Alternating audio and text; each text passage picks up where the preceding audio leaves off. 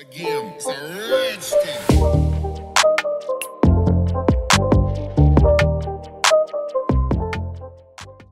What is going on, guys? Welcome back. In this little video today I want to show you a library that allows you to do fuzzy string matching in Python.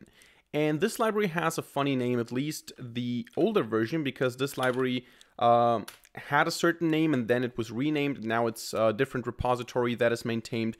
However, the current version is called the fuzz, so this is what you want to install.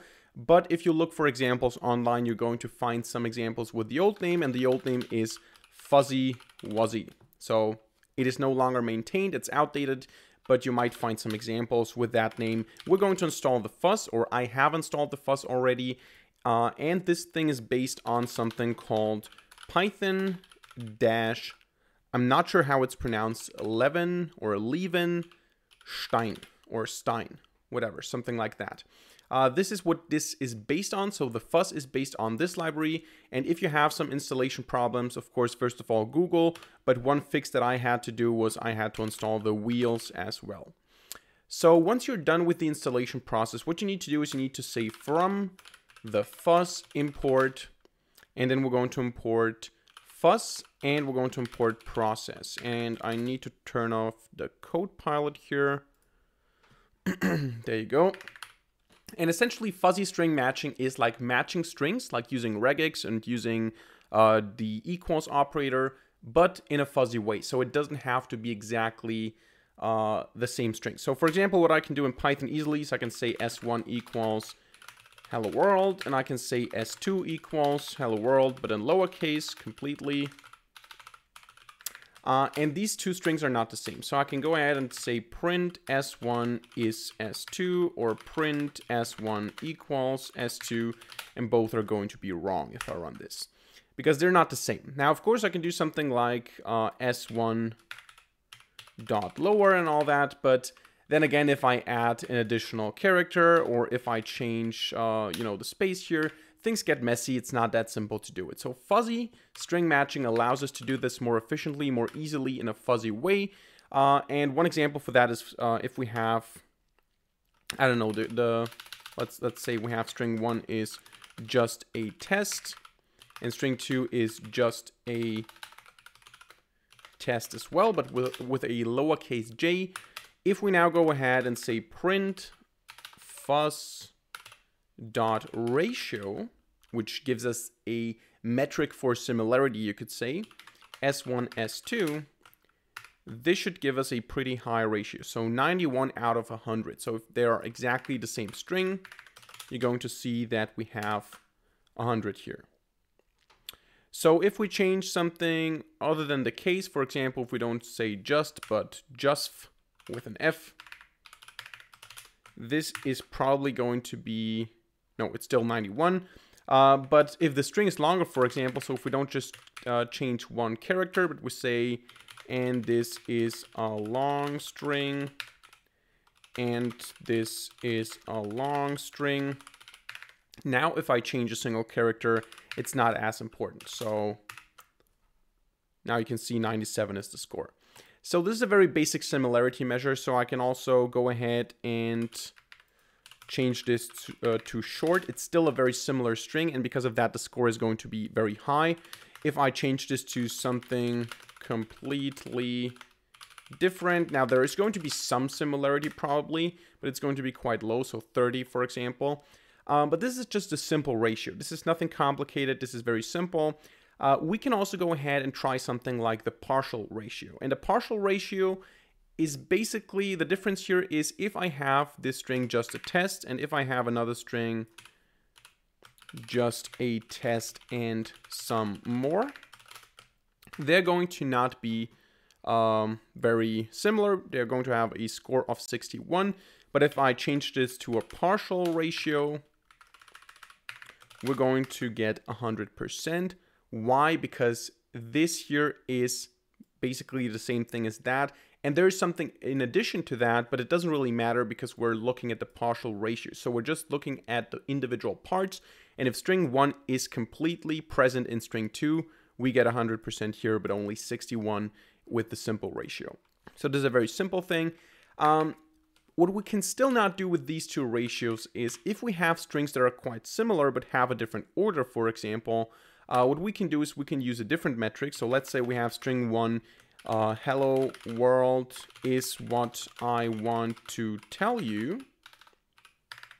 And then I say S2 is what I want to tell you is hello world. This is basically the same text, or it means the same thing. It has the same words, maybe with a couple of case changes and so on. But essentially, it's the same string. Now, if we go ahead and print the fuzz.ratio, they should be quite different. So S1, S2. If we print the partial ratio, they should also be quite different. Let's see. So 61, 61. But if I go ahead now and say fuzz.token sort ratio, this should be, I think, 100%. There you go. Because it's essentially the same words, but in a different order. So this is what the sort is, token sort. Take the individual tokens and sort them. Doesn't really matter in what order they come. It's basically the same string. Now, if I change something here, like the tell to, I don't know, sum, then we're going to have a different number here. But essentially, this ratio here doesn't care about the order of the individual tokens. And what we can also do here is, if we have a string hello world, and then we have a string hello world, or let's call it hello world, like that. Then the ratio is going to be quite different. The partial ratio is also going to be quite different because here we have hello world. Here we don't have, I mean, actually we have hello world, so maybe it's going to work. I'm not sure about that. Token sort ratio is also different because, yeah, it has more words in it, but we also have something called the token set ratio. And a set basically contains each token just once, so it doesn't matter how often it occurs. So if I say token set ratio S1, S2. Now I hope the other ones are not 100% as well. There you go. You can see pretty low scores here and 100% here with the token set ratio because we have two tokens, hello and world, and those are the tokens in two strings, in both of the strings. Yeah. So what else do we have? We have stuff like fuzz.partial token set ratio and partial token sort ratio, basically self-explanatory. What's interesting here to look at as well is not only the fuzz, but also the process, because the process is actually something that is useful and can be used actually. And this is used to actually extract using this fuzzy matching from a collection, for example. So I have prepared a couple of lists here. Let me just copy paste this. If I have a couple of things, for example, and I hope you see that without me blocking it, seems to work. But we have a couple of things here: programming language, native language, React Native, some stuff. Some of them are quite similar. You could see native, programming, or actually language, stuff. And now we can go ahead and pick the individual best matches. So we can do that, of course, manually by just evaluating the score and then picking the top picks, but we can also do that with process. And in order to do that, we just have to say print process.extract. And we want to extract, for example, something like language.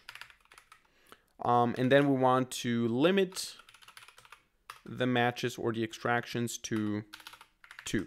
So we only want to have 2 matches.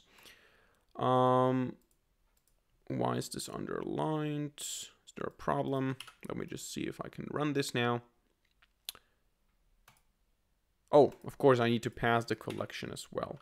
So the things. There you go.